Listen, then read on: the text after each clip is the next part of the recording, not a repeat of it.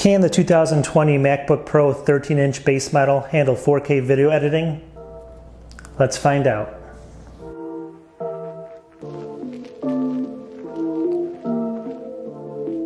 Alright, so if you guys have watched some of my other videos, I like to do just some really simple tests on some of the new systems I get. This is the 2020 13-inch MacBook Pro, and the important thing here is this is going to be the base model, meaning that this has got 8 gigs of RAM, it's got the i5 in it. I got it for $10.99, so $1,099. Usually it sells for $12.99, but I got it on a sale at Best Buy, so you can't beat that, brand new. So basically $1,100 for a brand new iMac. So can this handle 4K video editing? And that's what I'm going to show people today, so stay tuned for that. I'm just going to do some simple, I'm going to go through creating a very simple video edit, and just going to go ahead and show you exactly what I do. So it's going to take a couple minutes to actually show you me creating the video, but I think that helps people because that helps people understand like the complexity of the video. Of course, I can do videos with just one video, with a couple like maybe audio files. It's going to render a lot quicker, or I can do layered video and things like that in 4K. So depending on how I create it, you can kind of get a good sense if this is actually a good machine for 4K editing. I'm going to do a simple one though, and then I'm going to show you how long the timeline is. Then I'm going to go ahead and render it, and after I render it, I'm going to show you how long it took to render, just so you can see if the base model with only 8 gigs of RAM is actually going to be sufficient for what you guys need. So stay tuned, let's get into it. I'm going to share my screen here in a second, and we're going to show you, is this good for 4K editing? Of course, 16 gigs is better, the more expensive model will be better, but is this good enough to get it done if you're not too worried about the time? Alright, so let's get into this. So I actually have my MacBook Pro plugged in just so I have all the power. I don't think it really matters, but I want to make sure I have all the power of the machine. Let's go ahead and open up. I'm just going to use iMovie for this. I tend to use iMovie. I know people use Final Cut Pro a lot, but I just wanted to use iMovie, and I moved in a bunch of 4K clips here. And these clips are meaningless. They're not really going to be the best focused or anything like that. The whole purpose of this video is just to show you the rendering times of a video that I put together. So let's just start going in creating the video right now. So as you can see, I'm just going to start dragging in, actually let me drag all of them in at once, but let me go ahead and drag in some of them, and you'll watch what I do here. Obviously 13 seconds. Let's go ahead and move this back. So we're going to just take some of these and pretend like we're putting in normal clips here. Let's just keep going. And then we're going to do some overlays and some text stuff, and these all have sound. I mean, even though the sound is not the highest quality, they do have some good, some sound here, obviously, on them. It's still a sound layer, so it's going to count as that. But let's just keep going, and we'll see what we can get this timeline up to, and then I'm going to move some of them up, so we can do kind of maybe a picture-in-picture or something like that on some of this, just to show people, what a normal video might look like. So as I add more of this in here, let me just keep going. And as you can see, we're up to about 2 minutes now, and let's just keep adding this stuff. I have a bunch of 4K clips in here. Let me just see, I have maybe 9 more. So let me go ahead and add a couple more here. And we'll make this, I'm not sure yet, we'll make this a good length. Let me go ahead and add this. Let's actually move this over here. Let's make this a pretty good length, just so that we can get a good idea of how long a render would take. Let me go like that. Let's see what we have left here. We have 13, 18, 19, 18. So let's go ahead and put a couple more in here. This is 18. And let's keep going here. And let's just put this last one in. So we have a video of about 4 minutes. That's going to give everyone a really good idea. 4-minute video. It's actually 4:01, but still.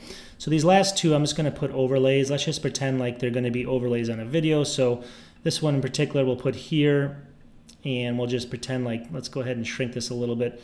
We'll pretend like, as we're talking or something, this will fade in and fade out. So we'll go ahead and take care of that like that. Just do a little bit of fading in there. And then this one over here, we'll put in here over this video here. Click on this, and what we're going to do on this one is let's go ahead and do a picture-in-picture in this one.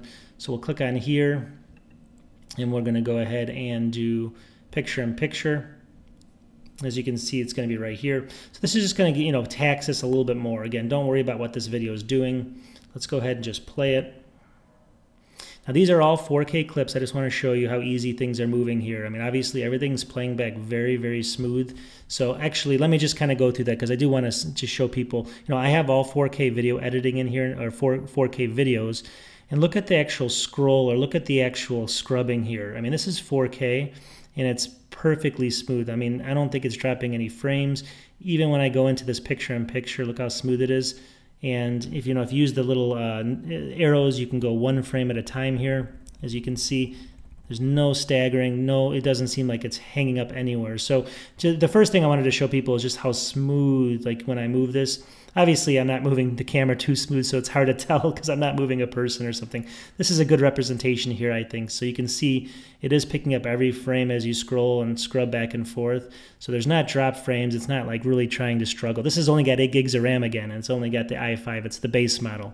So that's that, and let's go ahead and just do a couple other things here in a second. We're going to go ahead and put in some titles as well. All right, so let's go ahead and add some titles. And again, I'm not even going to really type in anything here. They're going to all, these are going to be some transitions. You can see how they work here.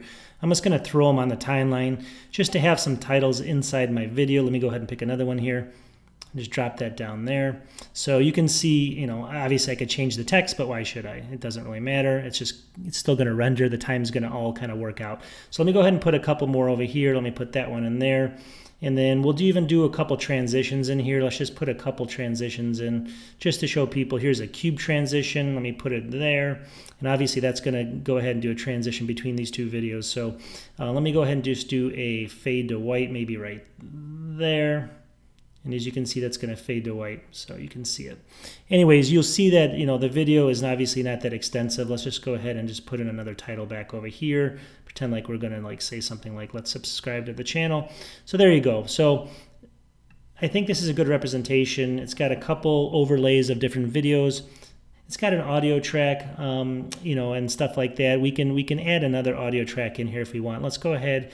Well, we won't do that because I just want to go ahead and see how it is with the single audio track. But let's just go ahead and render this out now. And this is, again, 4 minutes here. You can see it's, what does it say? It's actually 3:59, 4 minutes. So it's a 4-minute video. So how long is it going to take to render this? So what I want to do is I'm going to go up and start the rendering of this, and then I'm going to set a timer, and I'm going to come back and let everyone know exactly how long it took to render. So if I go to File here, though, you can see, let's go, it's video. I'm going to just show you the settings just so you guys know what I'm doing. We're going to just render this in 4K. See the resolution? 4K right there. Quality will be high. I'm going to pick that. And then compress, I'm actually going to do better quality there. So you can actually see that it's, I'm not going to cheap out on it. I'm going to do the better quality there. And then we're going to go ahead and start this here in a second. I'm going to click next, and then we're going to name it. And then we're going to go ahead and I'll come back here and show you exactly how long it takes.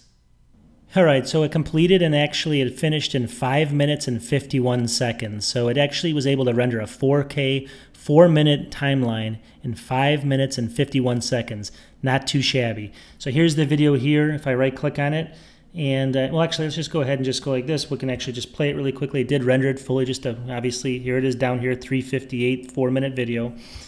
Let's go ahead and shut that though. If we go ahead and right click on this and we hit, I didn't want to do that, and we go ahead and hit Get Info. Over here we can see, let's move this to the middle. It is 3840 by 2160, so it's 4K. And the size of it is about close to 900 megabytes, just under a gigabyte. So again, you can go ahead and see it was done in H.264 AAC codec. It's about 4 minutes stereo. And it took, like I said, 5 minutes and 51 seconds, and it rendered a 4-minute video for the 2020 13-inch MacBook Pro base model with 8 gigs of RAM. All right, so what did you guys think? For the cost of it, again, for $1,100, $1099, it's a great system.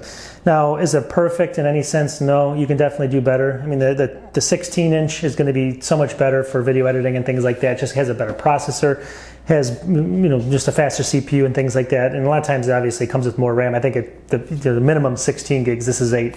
So when you go with the, if you're a professional video editor, the 16-inch MacBook Pro is probably a much better choice. But this is about less than half as much. So, you're talking $2,300, somewhere around there for that. This is going to be around, that $1,100 price when you get it on sale, if you wait for a sale. So if you're like me and you just do videos, like you can see, I'm not doing anything great here. I'm just trying to, create content that people might watch just to help them out. And, if you're going to buy this, it might help you out. So if you're doing stuff like that, then this is more than sufficient.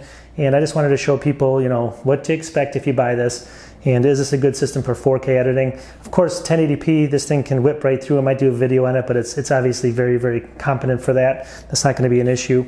So at the end of the day, I definitely give this system so far that I've been using it. I have, videos on unboxing and my first impressions and stuff, but I still give it a, 5 out of 5 stars just from the cost perspective, the build quality, and now the performance. Anyways, if you guys can watch my videos, I make about maybe 3 to 4 a week or so. Please subscribe, it's going to help the channel out. Talk to you guys soon. Peace.